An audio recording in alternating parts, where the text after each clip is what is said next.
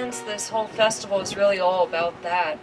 What really wants to be revealed to us. And it is that present moment. It is the heart. This love's beyond romantic. This love cannot be contained. It's bigger than the two of us. Dissolves walls and breaks the chains.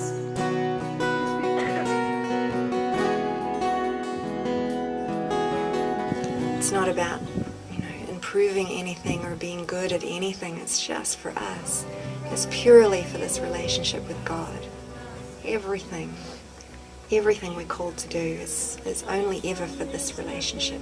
To listen and follow, on a deeper and deeper level, because we're just so worthy of being in this connection and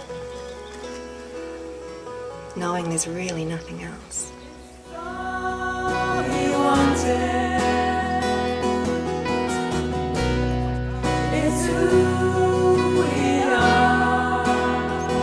And it was perfect. It was perfect because nobody knew what they were going to do, but everybody was there just to be there for everybody else. Control under Christ control.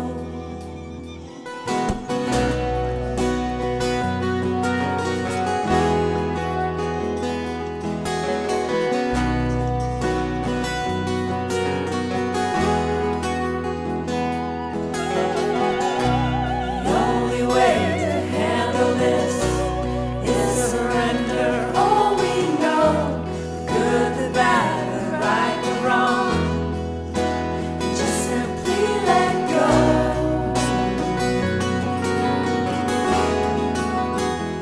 I feel like the shell is cracked, and I'm coming out.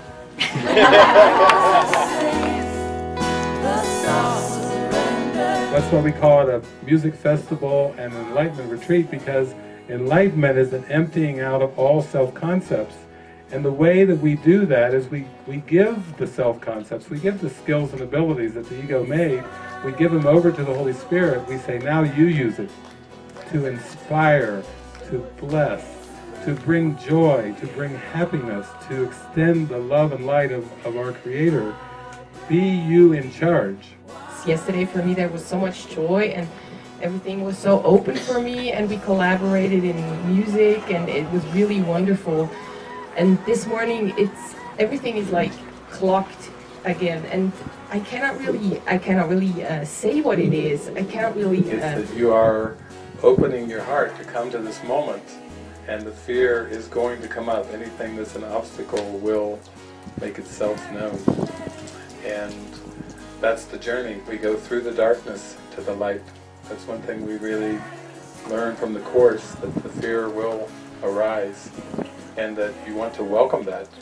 It seems a little strange on the surface of things to welcome fear, but it has to arise. And everything that we teach and learn is letting the Spirit work through us and flow through us and purify and cleanse our mind. And in that sense we are answering the call to purity. We are coming through a purification process, and actually the process itself will disappear in an experience. So you won't be able to have the experience and tell your war stories anymore. It'll just be radiant grace coming from that.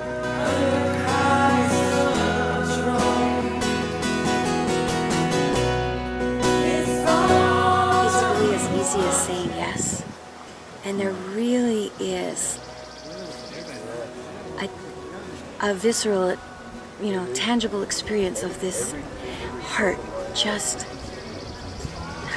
so big and so amazing, and the joy that just comes up and flows and out, and it's real, and it has nothing to do with anything changing out there.